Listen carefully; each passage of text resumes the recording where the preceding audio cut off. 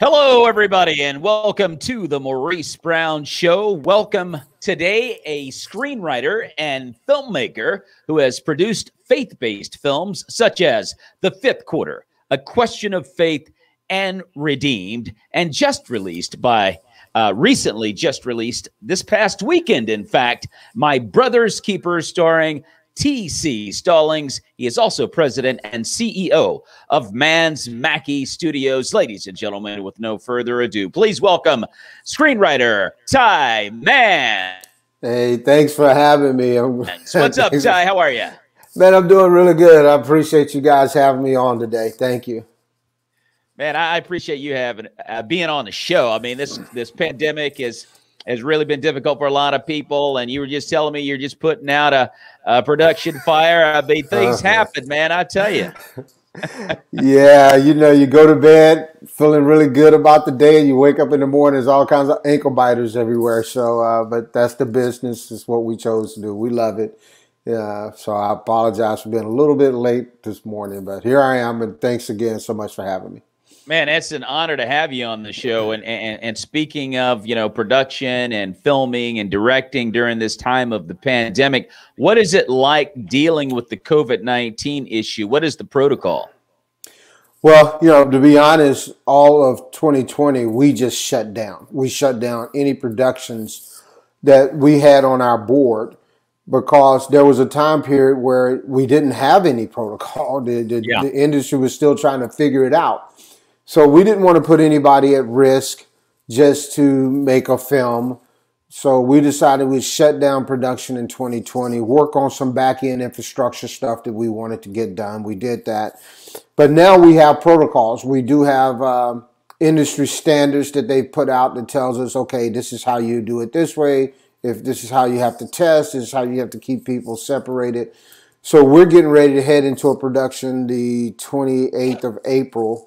We'll be off doing a production, but we're set. We have guidelines now. We know, and people have been doing it, so we have some guidelines and we have some lessons learned to fall back on now. So you had a big weekend, came out this past weekend with My Brother's Keeper, starring T.C. Stallings, and it was select theaters is where the film opened up this weekend, and it centers on PTSD, which is something that many wartime soldiers have and are suffering from. Tell us how that affected you personally, Ty. Well, this story is loosely based on my father. Yes. It's loosely based on my father when he returned from Vietnam, and some of the stuff that we saw as a 10, 11, 12-year-old boy back then that we just didn't understand what was going on. Yeah. All we knew is here he is, he's different, and we don't like him anymore because he's yelling and shouting and screaming and doing all this stuff all the time. Yeah. Not being able to truly understand that he was fighting these demons. So from that aspect, it took me a while to sit and write this story because it's a bit of a difficult story for me to tell. I always wanted to, but it just took some time for me to say, okay, I feel comfortable. I can write this now. Yeah. And it was just a blessing that T.C. Stallings agreed to play the lead character, to play that role, because he does such a great job in portraying some of those things that, as a 10-year-old, 11-year-old boy, I saw. It's like sitting there watching it all over again. So yes. And, I've always been a fan of Vietnam films, like Apocalypse Now and, Full Metal Jacket and Platoon and all that stuff growing up. I watch all that stuff, and they, Hollywood glorifies these films, but the reality is there are a lot of men who were in wars like that, that, are suffering, like I said, right now from PTSD. And it wasn't, diagnosed as such back in the day. They used to call it shell shock. In fact, my dad was in World War I and suffered from that at the time. Again, it was called shell shock. And he was a high school history teacher, and he had, moments from time to time. It wasn't major, but, again, it was PTSD. We didn't know. Right. And That's what we called it back then. We used to go, oh, I think he's shell shocked. We yeah, didn't. we used to say that all the time. Yeah, that's what we used to say. But again, a lot of soldiers are suffering from it today as we speak. America has really never acknowledged or appreciated or respected these men that have fought for our freedom, which is a real shame. And I'm glad that you decided to do a film that's centered around it. Now, your dad came through at a time when, again, it was called shell shock, but he came through when the church was available. And quite frankly and honestly, Jesus Christ, my friend, is the only surefire way to get any problem solved. And he really did a tremendous job with your dad. Yeah, yeah. I mean, yeah, I can't express how true that is because my mother, she packed the kids up and she said, "Say, we can't take this anymore." Yeah. And we moved, we moved down the street for a few days to my grandmother's house. And he came there and they had a conversation. Of course, we grew up in small town West Virginia, coal mining town. So we didn't have a lot of money. We couldn't afford, my family couldn't afford professional counseling, so to speak. Yes. But my grandmother suggested that they go to church and talk to the pastor. And, up to that point, we went to church on Easter's and Christmas, just the normal. Yeah. We weren't a family that was walking deeply in faith, I would say, but we go to church from time to time. Yes. But anyway, they decided to do that. They decided they would go to the church and talk to the pastor, and walking through those doors led to my father becoming a deacon, a minister, and a pastor himself. Man, praise the Lord, bro. Yeah, and it all started with him wanting to overcome those demons that we didn't understand. But he clearly said, "Okay, something's wrong with me, and I need help." Yeah, and he stuck to it. Now, he later got professional counseling, but walking through that church door, it was definitely a bridge to get him to where he needed to be. It was that bridge and that walk in faith that he started with that kept him there. Yes. So, big changes for us back then. Well, God bless you for addressing the subject. Hello, Gigi. How are you? Good to see you, Gigi Orsillo. Hello, Miss Gigi. Yep. Who was in the film Sleeper Agent with Leland Klassen, a very, very good film, very good comedy. Again, Hollywood has always tried to glorify war, as it were, particularly again in the 70s and 80s with the Vietnam films and so forth. And I was a kid. I mean, I was in my teens when those films came out. So I thought they were awesome and so forth. But it's really a serious thing, and what happens to men when they come back. So I love the fact that you did the film. How did the film do over the weekend? Yeah, we haven't gotten our numbers back. We should get them back today or tomorrow. But we understand we're in a COVID world, right? And we've gotten some people sent us stuff saying, "Oh, look, it's sold out," and that's great. I mean, believe me, sold out is sold out. Yes, yes. But we understand what sold out means in this environment. So if you go into a theater and its capacity is 300, then if they're operating at 40%, then that's sold out. Right. So the numbers that I think we would have seen in a non-COVID environment, they may not be there, but we all believe that the film is doing well based on the reviews, and we believe that we'll get to those monetary points that we want to hit. Yeah. In the COVID world, it just may take a little bit longer, but that's okay, because the idea of this movie is so that not so much is money. We're a business, so we need to make money. We have people that we have to feed and pay back. But the idea is that this movie is also out there to just show people that, hey, if there's some suffering going on in your life, here's a possible path that you can take. And as long as it's out there, that's what it's doing. Yes, If it takes us a absolutely. little longer to hit the monetary value, that means more eyes are seeing it, and we just love it. Absolutely, absolutely. Now, are there what are the plans going forward with the virtual platform? Yeah, so I don't know the exact date yet, but we do know that sometime late May rather, mid to late May, it'll start hitting the DVD worlds and all of the streaming stuff. So that's all coming. But Okay. I think right now, the last word we got on that was that they were going to announce a date. It's going to be mid to late May when all of the streaming and DVD and all that would hit. So just hang tight. It's all coming for sure. And Well, Universal Studios will be releasing all of that. what was it like working with TC Stallings, Ty? Well, that's my guy right there. I met TC on the set of A Question of Faith. Mm-hmm. And if you ever talk to him, he'll tell you this story. But first words we spoke were at the crafty table. One day on the set, I was standing there. He walked up, and I just remember saying something like, "Man, I've seen you in War Room. I'm watching you perform in this movie. You're really good." And I remember telling him, I said, "But I think you could really pull off this role I have in my head in this movie I want to write." Yeah. I was like, "So if I write it, would you want to perform it for me?" And he was very nice. Excuse me, he was very nice. He's like, "Oh yeah, just do it." And at that point, he had no idea who I was. Yeah. Yeah. And so I said, "Well, good." I said, "Well, I'm glad you will because I wrote this movie." And then he's like, "Oh, wait a minute, I didn't know you wrote A Question of Faith." And I was like, "Yeah, I wrote the movie you're working on right now." And so he's like, "Oh yeah, then send me the script." So a couple weeks later, I did. I sent him the script of My Brother's Keeper. He read it and said, "Man, I got to do this."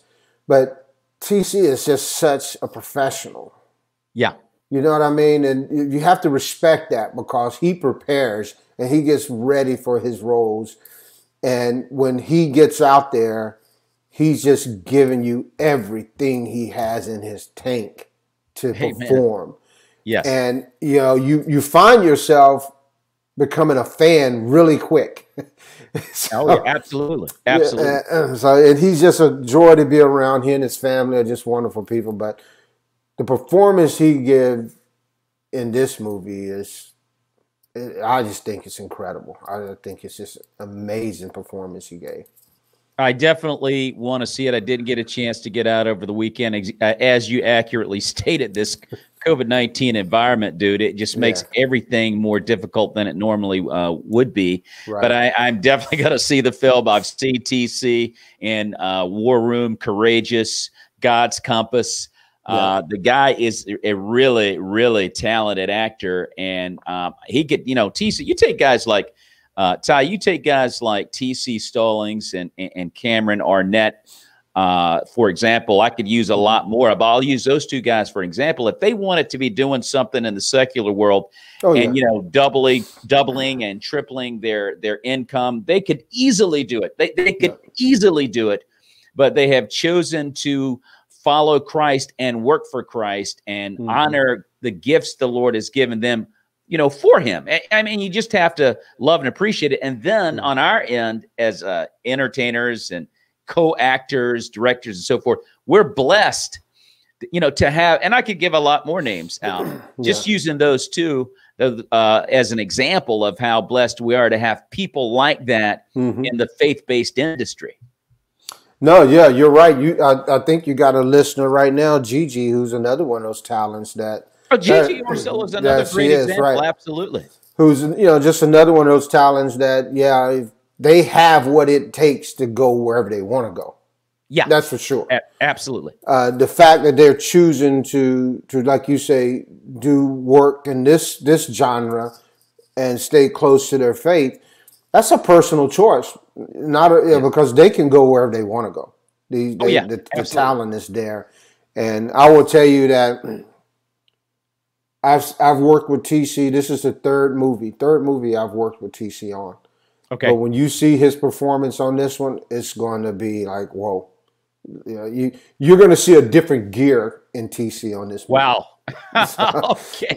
You're going to see you're going to see a different gear. That's all. I think that's the best way I can describe it, because he, PTSD is a tough subject, right? You can't. Yeah.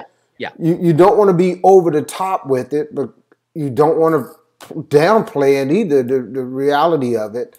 So he found a way to make it work and make it believable.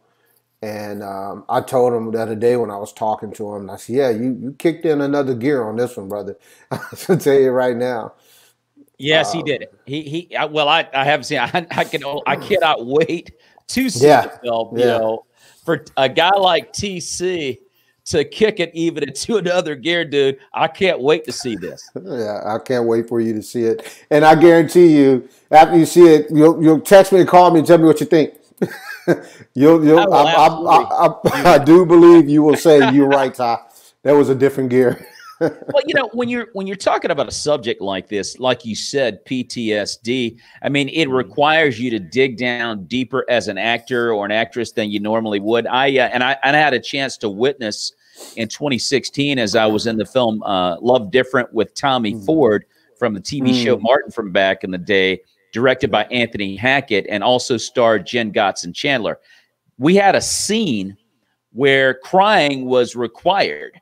And I watched, I don't know if you've ever met Anthony Hackett or Jen Gotzon, but I watched these two pray themselves up to tears. But even before we shot the scene, they were praying. And I'm like, in the scene, I'm the bad guy, so of course I didn't have to cry. Right. But I'm watching this, and I was totally amazed. I mean, they were they were wet. Their faces were wet with tears. We went and did the scene, and we had to do it multiple times, and they were able to get there. But I just said that to say that it requires something deeper for actors to reach certain emotional levels. And I totally respect the heck out of that. And I can't wait to see TC in this, man. Well, you're 100% right. But I will tell you this, and that cast they were so good. You talk about those moments, with Keisha, the way she was playing off TC's character. Yeah. Blue Kimball he plays the bad guy in the movie, and let me tell you something. That guy pulls it off. Blue Kimball is an excellent young actor that I just love putting him to work any chance I can get, because he's like an enigma. You just never really know what you're going to get from a performance from him. But it's going to be good. Absolutely. And Jeff Rose played the pastor in the movie, and I got to tell you, he was exactly what was needed for that character, this calming voice in the storm. But then you have Robert Richard, who you're talking about this crime scene. There was a scene in there that you're going to see between he and TC. Okay. Where we could have just left it on the first take, to be honest with you. Yeah. Because he just blew everybody away. He and TC did that scene so well that I remember sitting behind, and I was in Village Studios, sitting there watching the monitors. We have all the keys and all the people behind us. And after they said cut, I looked behind me and everybody was crying. All the crew people were just back there crying. Oh, man. I walked over to him and I just said, guys, I didn't write that scene that good. Okay. You guys did an amazing job. And then, of course, we had Greg Allen Williams. And Greg Allen Williams is a lesson every time he walks on set. That's how I think of him. Oh, man, that's amazing. It's like, all right, sit down, take out your notes, and watch how it's really done type guy. Yes, sir. And, yes, sir. And his heart is so humble, and he's just so open to wanting to help, especially writers like myself of color. He's like, I will be there to help you if it's just to say a word or two. But you always know when Greg walk on set, you just sit back and just watch it. You don't have to do any directing. You don't have to do any of that. You just sit back and enjoy the Greg Allen Williams show, because you're going to get a show in every scene. That's just how good that man is. And TC all those guys, they recognize that, and he will sit there and talk to those guys, talk to young people on the set all day, just sharing his knowledge. And so we had a fantastic crew. I just, I love them all. I just hope that when you guys, when you see the movie and your fans see the movie, they'll just appreciate that hard work that those guys put in to make this movie. They did a wonderful job. Amen. Amen. Sounds great. Sounds great, Ty. I had a chance to host a couple of shows focusing on the lack of diversity in faith-based films. And it's great to see a person of color like yourself putting great films together in the faith-based world in particular. Do you see an improvement taking place for people of color in faith-based films? Ooh, you're going to force me to... Wow. Okay, this is one of those politically correct answers I need to think about for a second. Okay.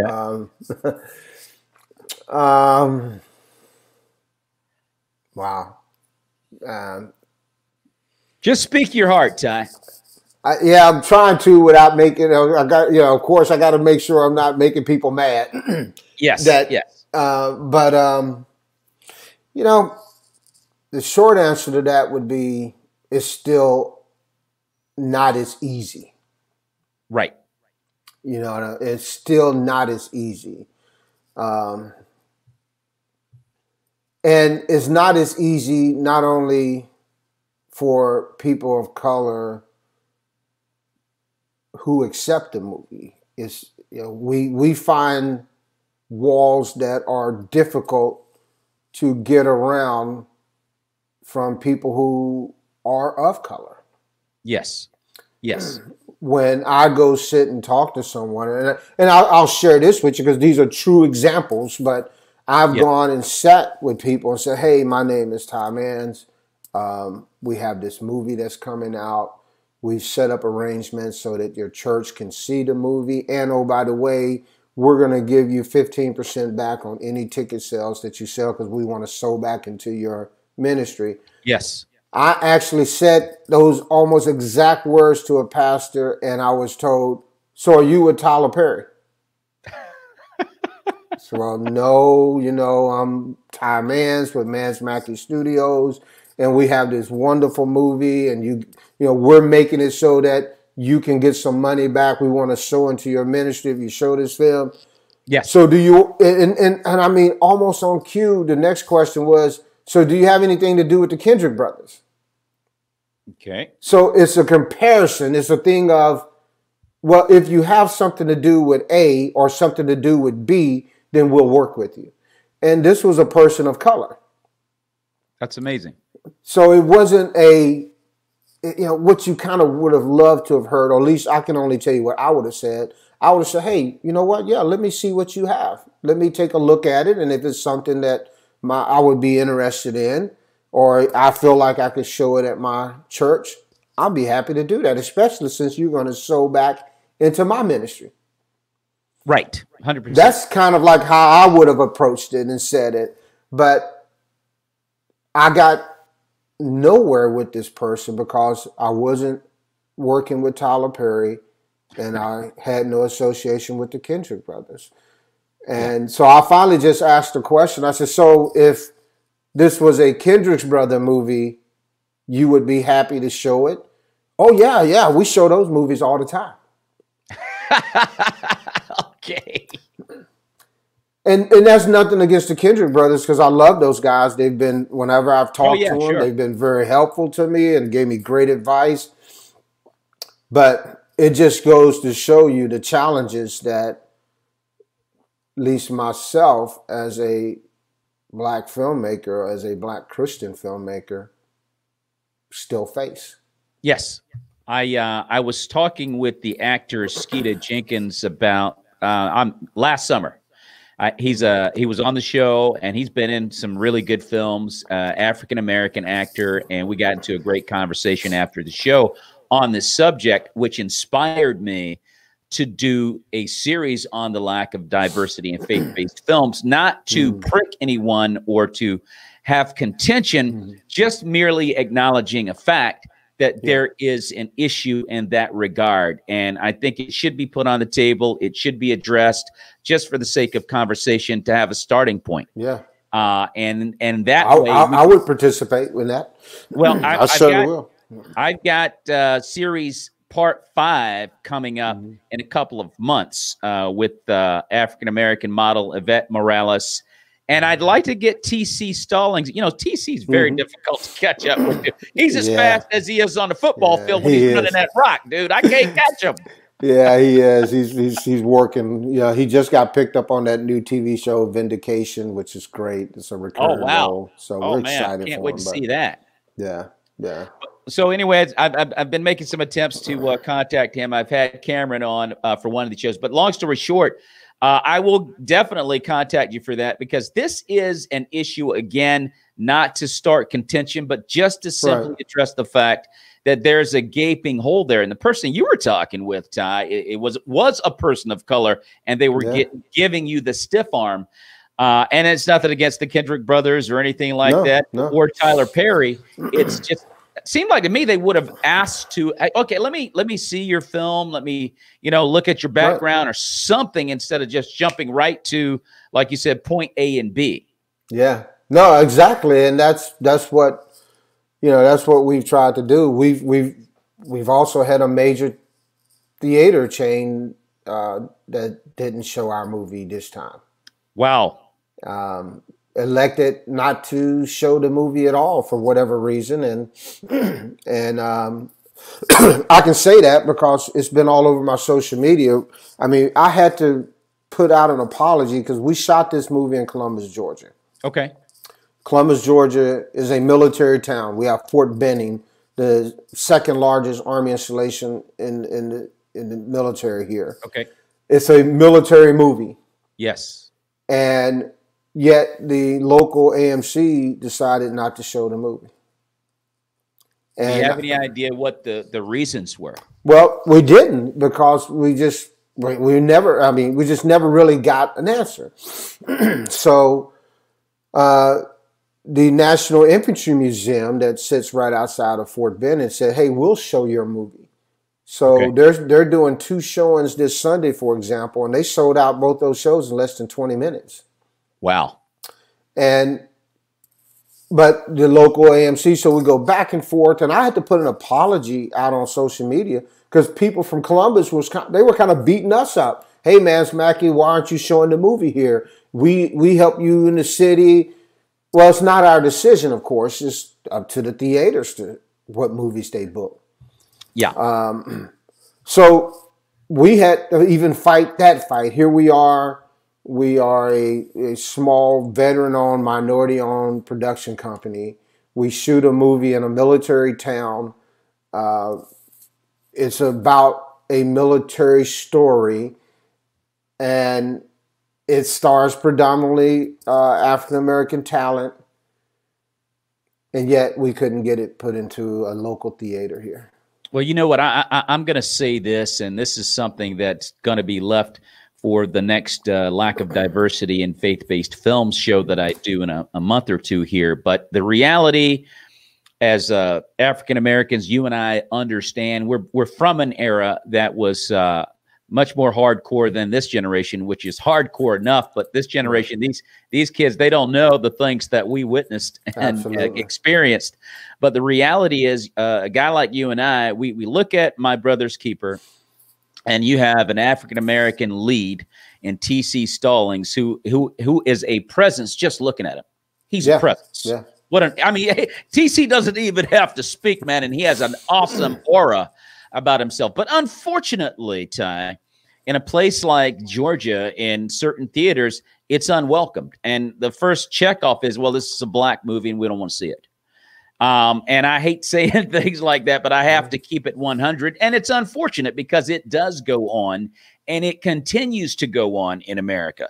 In fact, to the extent, I'm going to leave it alone after I say this, it's worse here than in any other place in the world. The freest place in the entire world still has a problem with this particular subject. But I think that is a travesty And Jonathan Nicholas says, the enemy's hand is at work against your team, which is only a setup for the Lord to pour out his favor upon you. Great words, John. Thank you, Great Brother words. John. That's a good dude right there. That's a good dude. He's a good dude. Yeah, okay. I don't know, man. We're just as we're trying to figure it out ourselves.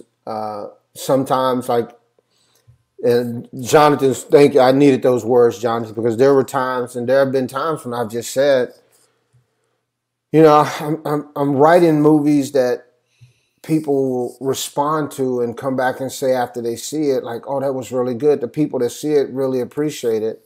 Yes. But it feels like what people want me to write are stories where we're people of color, we're stupid, we're silly, we're uneducated, we're killing each other, we're cheating on our wives and husbands. I just feel like that's what they want. Like, oh, well, you're not making a fool out of yourself, so we're not interested in the movie.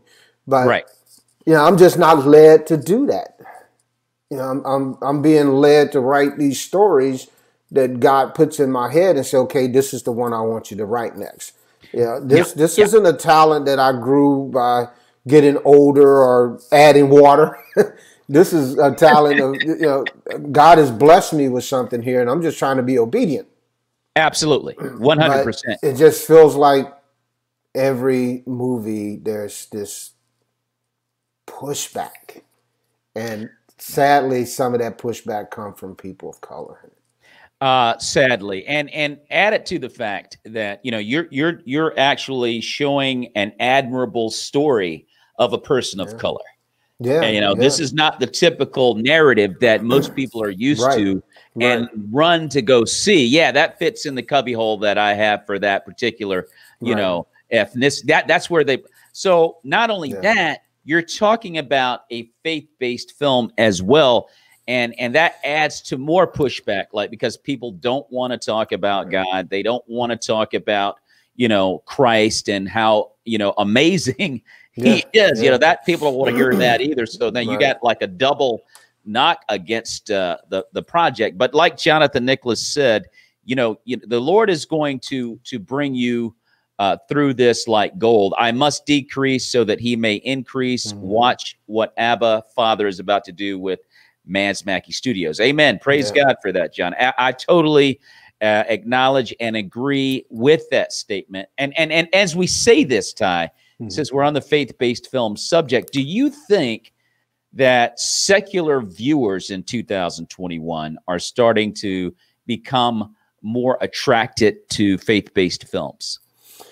I think there's a path there for them. Some of our viewers for sure are also secular viewers of film. I'm a secular viewer. I like to see the next big Marvel movie myself. I'm still a kid at heart at both points. Same here. Same here. So, yes, sir. I choose what genres of the secular world that I will go see, because I'm just some genres I'm just not interested in. It's like, well, I'm just not a big fan of that genre. But I like a good drama or a good action movie just as well as anyone else. And I know that a lot of the people that go see the movies that we do are the same way. But I may go see, the next Star Wars movie or the next Marvel movie, but I'll still go to church Sunday and praise my God. So it's just a movie. It's entertainment. Yeah, that's it. Yeah, and I think some of the people who do the same thing, there are people that from my church that say, "Hey, did you see the new John Snyder Batman movie, for example, or Justice League movie?" We'll talk about that, but then they'll go, "Oh, but man, I saw your movie the other day; it was great." So there are people out there that go to both and entertain both, but we do understand that we make these movies specifically for a market. Yeah. And we have to be, I love reading the reviews from my movies. I love them, good and bad. Because I can always point out the reviews that have someone who has a good creative eye. Because sometimes I'll watch one of my own movies and go, God, I could have done that better. I could have really done that better. I could have written that better. And you see where some of the critics will pick that up. Yeah. But then I can also tell the critics that don't like God, that don't like religion, Oh, yes. because they will just pound on the story, and it's completely personal. You can feel how personal it You is, feel it. Yes. that you want to believe in this person you can't see, and it's nothing to do about the story. No. No. But I love reading it because I'm going, okay, that's a challenge for me. I need to figure out how to write something that will get this person to take a step toward God. Well, you actually had already done that. The fact that you pricked something that had nothing to do with the quality of the film. Right. There you go. That's well said. You already hit them. Yeah. There you go. Yeah. And it's just going to take a couple of more hits, but eventually they'll be drawn in if we keep doing what we're doing in the faith-based world. Jonathan Nicholas says, secular world is hungry for convincing faith-based projects, which leads me to my next question. Do you think that there's something that the faith-based world could do when it comes to creating content in a feature-length film or a series for that matter that can be approved upon in drawing the secular viewer? Well, again, it's that fine line you walk, isn't it? Because the faith-based community, you want to deliver to them what they come to expect. Now, you don't want to have that in overabundance. You don't want them to sit through a 97-minute movie and it feels like they sat through a church sermon. That's not entertainment. So it's that fine line between entertainment and the faith. Yes. So for me, when I'm writing, I try to let the story itself carry the movie, but interject the faith inside of that where it fits in that moment in the story. Yes. I had someone ask me one time, so when do you know when to write a Bible verse? Like, what pages do you want to write your Bible verses in? And my reply was, I may never write a Bible verse at all if it don't call for it. The story has to call for it. Yes. But you better believe faith will be portrayed in that story with or without Bible verses. So when I do add Bible verses into my stories, it has to be natural, where it's just a conversation and it comes across as a conversation. So if you start getting too far away from that, then I'm not sure you have faith-based movies anymore. And I'll give you a good example of that. I went and saw, I think it was Hacksaw Ridge, where the army medic was lowering the people down. Yes. Well, at the end of the movie, he's looking for his Bible. They hand him his Bible, and you see him being pulled down the ropes off the cliff, and you see the stars, the clouds and all that. Well, someone said, well, that was a great faith-based movie. I said, I saw about 50 people get killed in that movie with their heads blown off in the first 2 minutes of the action scene. I'm not quite sure. This is a war movie with some faith in it, but that wasn't a faith-based movie. But you got to be careful with that, I think, as faith-based film writers. We got to make sure we understand who we're really trying to deliver our product to. Okay. And I'm clear. I love it when people come see my movie, anyone, but the movies we're making for God, and we're making to deliver to that part of the community that say, I just want to go see a good movie about God. Yes. And that's who we're delivering it to. So what do you say, Ty, to those secular viewers who are not drawn to that kind of film, where they're like, this is not reality. This is really not the real world. It's not the world I live in. And then they just turn it off. They don't even come to the theater. But what do you say to people that have detracting statements or commentary in that vein? Well, let me start with the distracting commentaries. Thank you, because I spent 24 years in my uniform. My wife spent 10 years in her military uniform. My oldest boy is the second lieutenant Marine Corps. My youngest boy is getting ready to get commissioned second lieutenant Army. Myself and many others have stood in those uniforms so that you can have the right to say what you want to say. So thank you. I appreciate that. Yes. You know, it shows that what we did over all those years and what so many people have done over all those years in uniform is working. You do have the freedom to write and print what you want about your opinion on something. In regards to the people who go, well, that's a Christian movie or a church movie, I don't want to see it.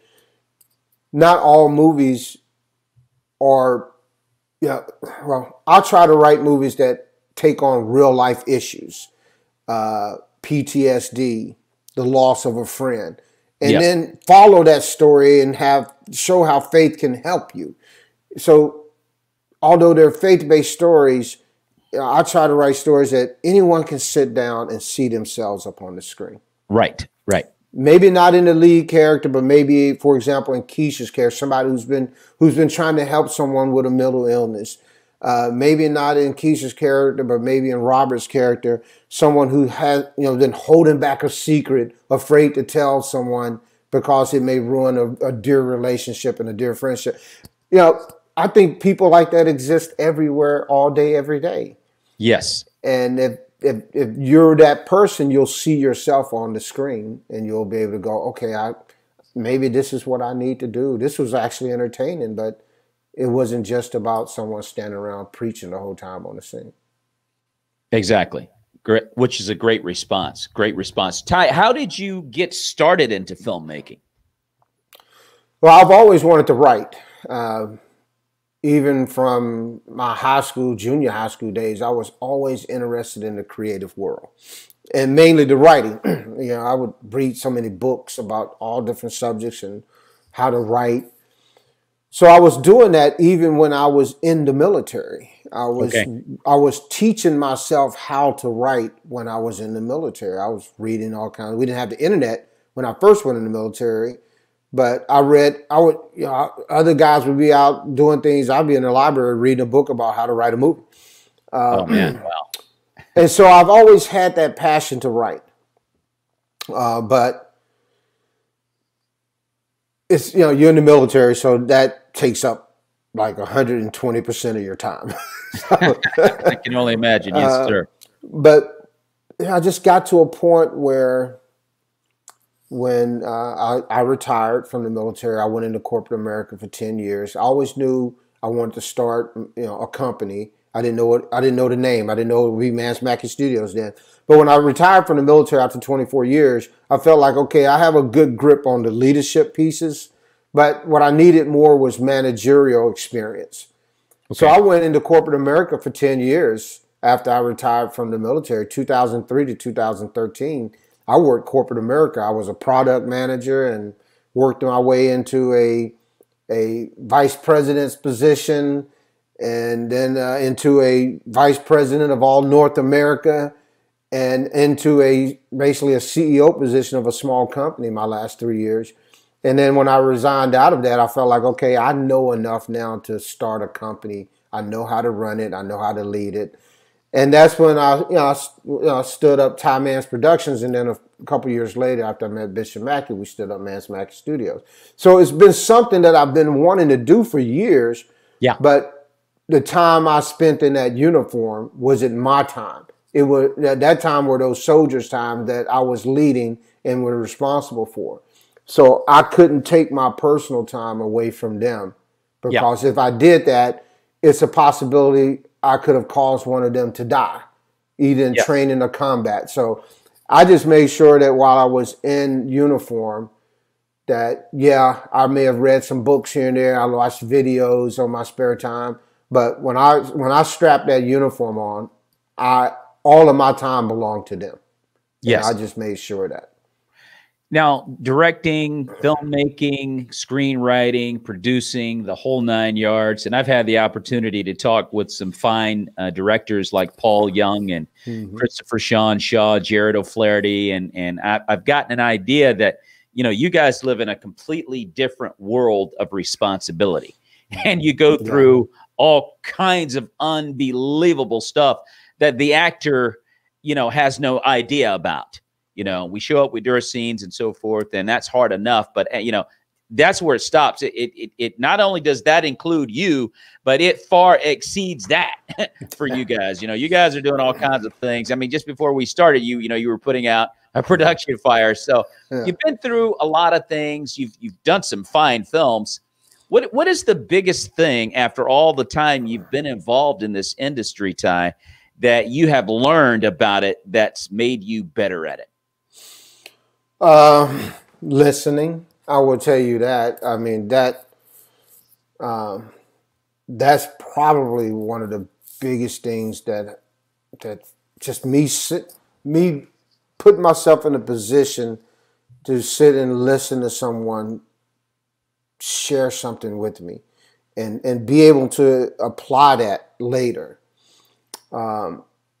Before I made this transformation in my mind a few years ago, I always considered myself as a screenwriter. I'm a screenplay writer. I would go meet people and go, oh, yeah, I'm a screenplay writer. I write scripts, movie scripts. I write screenplays. And I read a book. This would have been in 2015-ish or so.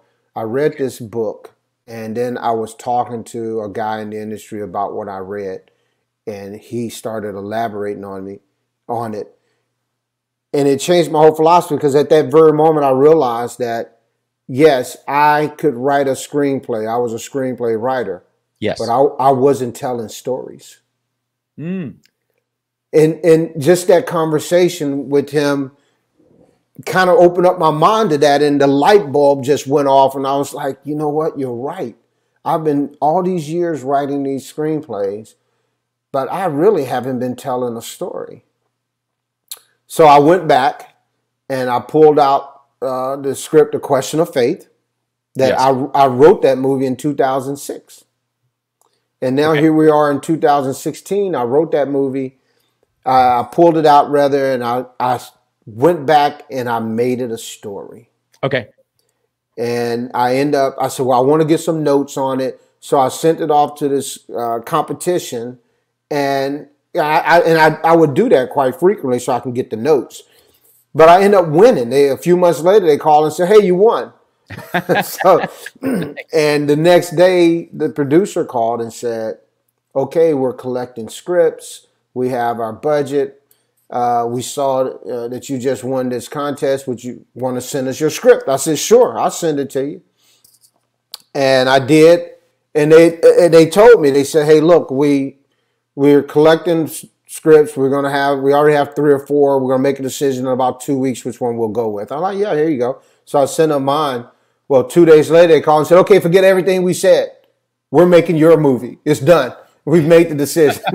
Okay, man. Wow. But it was that blessing, because I had finally learned how to tell a story. And so now I try not to even refer to myself when I teach seminars. I try to tell people, stop thinking of yourself as screenplay writers, because I wrote my first screenplay in 1991. So from 1991 to 2016, I had a hobby. But since 2016, I've had a career. And Wow. That's the difference. Yes. I went from being a screenplay writer with a hobby to a storyteller with a career. Yes. And that's what I learned was, hey, when somebody is trying to share with you something, listen to them. And then go back and see if that will apply to you and make you better. Because had I not listened to my buddy that day telling me, yeah, I've been trying to tell you this. You've been missing the point on a lot of your stuff, but you got to listen to what I'm telling you. And when I was like, okay, you got it. Yes. So that's my biggest piece. My ear is always open, and I try to give back as much of that as possible. I try to help people where I can. My bandwidth has gotten smaller, for sure. Yes. Legally, I have limitations now. Yes. Because, my agents and my lawyers will go, oh, you can't say that, or you can't do that. You can't read that. Don't do this. And Yes. I just want to grab your script and read it like, oh, yeah, let me read it. I love to. But now I got lawyers whispering in my ear going, no, you can't do that anymore. You got to stop doing that. Wow. So my bandwidth is smaller, but I still try to share information and help people any way I can because, God put me in this position through There you go. support, and I Amen, just brother. want to make Praise sure the I Lord. pass it back. 100%. I love asking that question, Ty, because I think there's a point in any skill or craft that you are clearly in the process of mastering or have mastered, particularly in entertainment, whether you be an actor, a director, or a comedian, and which I am, a stand-up comic and actor. Mm-hmm. And there's a point it's actually very close, in my opinion, to a crossroads experience. But there's a point where you go, my game just went up like 4 levels because I took some experiences or conversations or what have you, and I soaked them in, and it made all the difference. Mm-hmm. I mean, it made all the difference. I mean, the light literally came on at that moment. And I love asking that question because it's something that happens to everybody. It's a very intriguing moment in the maturation process for an individual. And so I just love asking that question. There's always that turning point where, oh, wow, I really need it to make this adjustment. And you go to the next level. And the next question I want to ask you, and it's all, you kind of sort of answered it, but it's still a different type of question. What kind of advice, Ty, can you leave with young screenwriters, young filmmakers and producers and directors that are thinking about making this their life?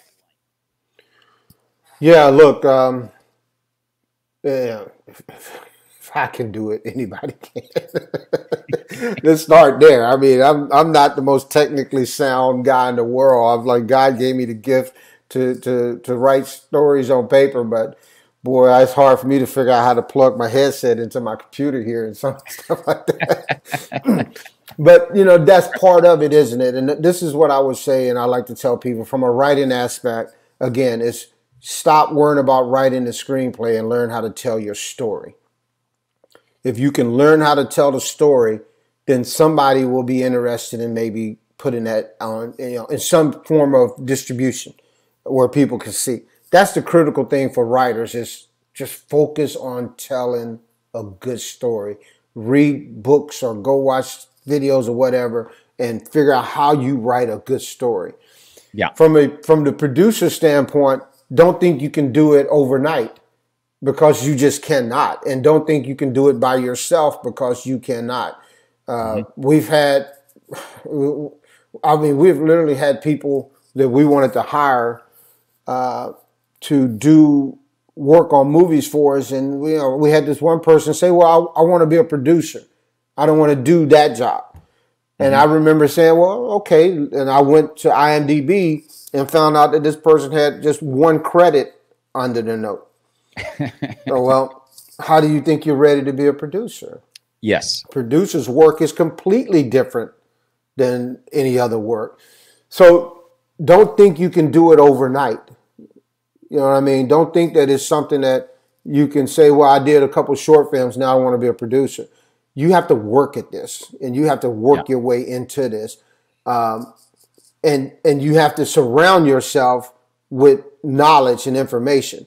We have a producer, Robert Bigelow, who's our senior producer under Mance Mackey. Robert has 20-some years worth of experience.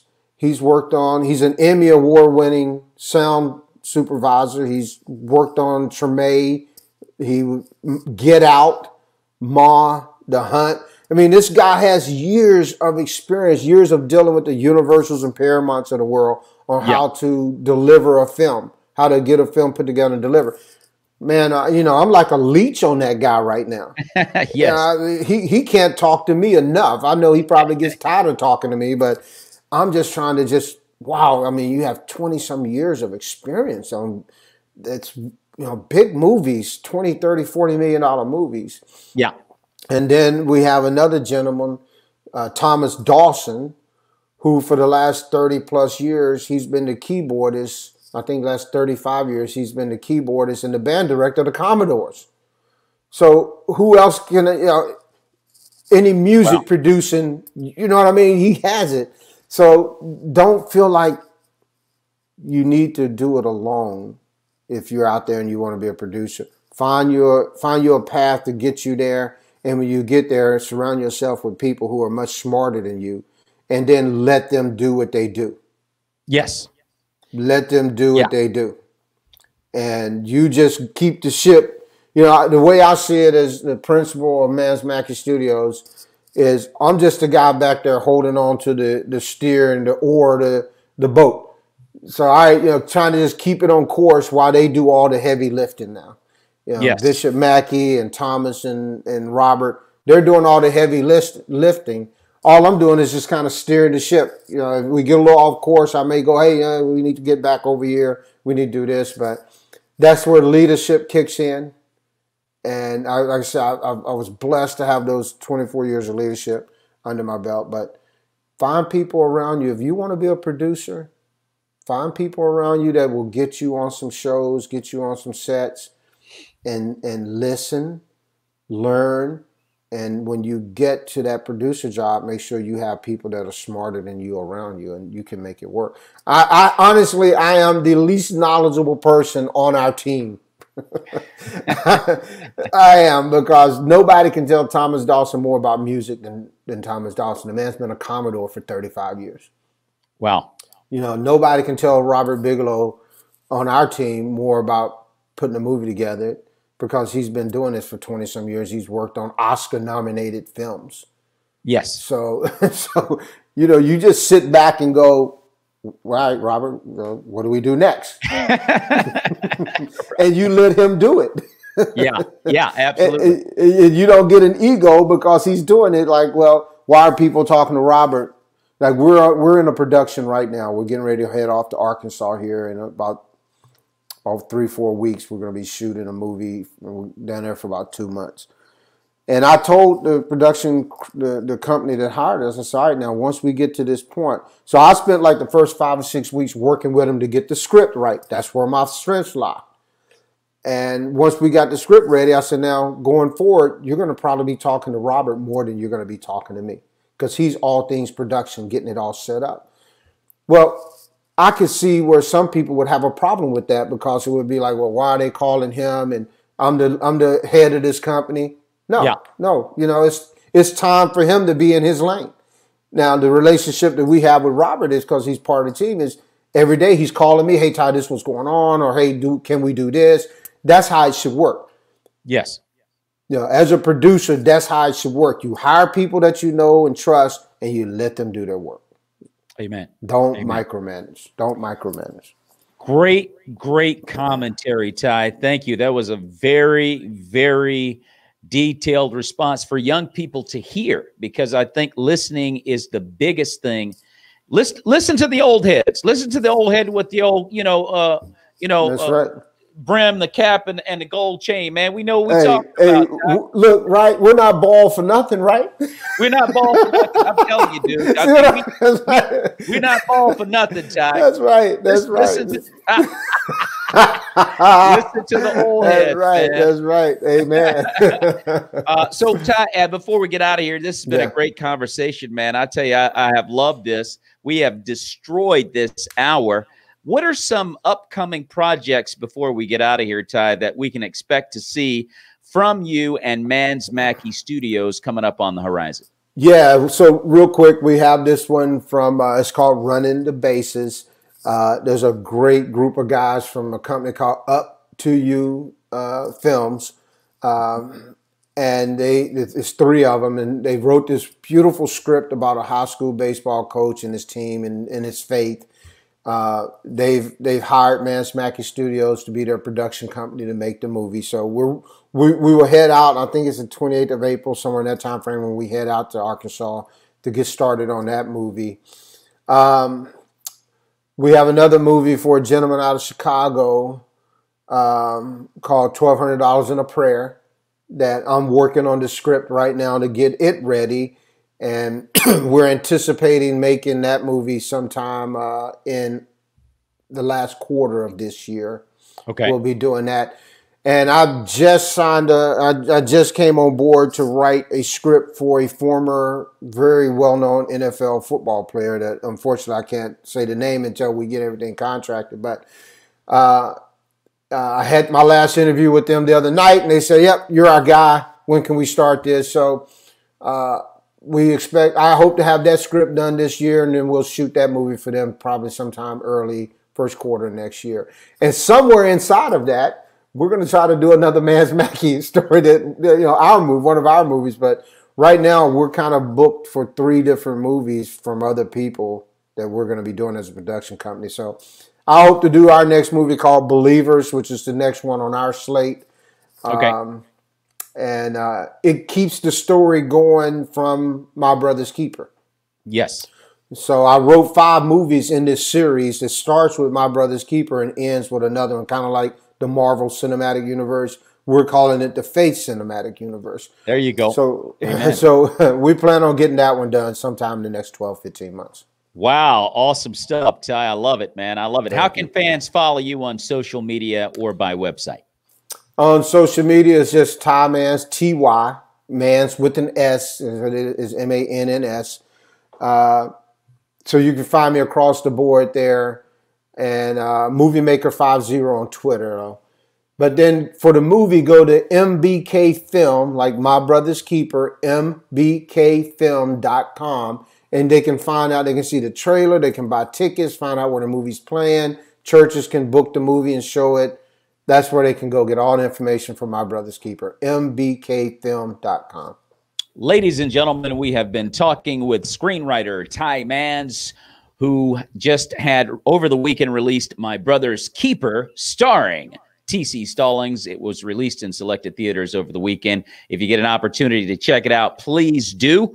And if you like this video, like and share and subscribe to the Maurice Brown Comedy Hour on YouTube. Tonight, probably this afternoon, you can see the replay of this show with Ty Mans on Roku TV on the Creative Motion Network. So check it out if you get an opportunity. Great guy, great man, and he's doing some great things for the Lord. Ty Mans on the Maurice Brown Show. Ty, I want you to hang out. Don't go anywhere. We're going to wrap things up, but I'd like to talk with you a little bit after the show. Ladies and gentlemen, once again, Ty Mans on the Maurice Brown Show. Ty, may the peace of Christ be with you and your family, brother. God bless you. And to you, my friend. Thank you so much.